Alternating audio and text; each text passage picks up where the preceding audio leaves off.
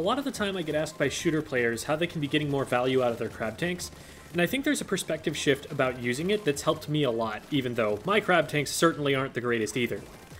People who tend to play Splash the most are frontliners or supports, but when you think about what a crab tank actually is, you realize it's a different skill set. Here's a list of recommendations I made for crab tank positions on Manta Maria splat zones during a recent lesson. Now here's Devi's guide, which lists positions for backline weapons to take. They're the same picture. A crab tank is a Hydra splatling with an explosher attachment.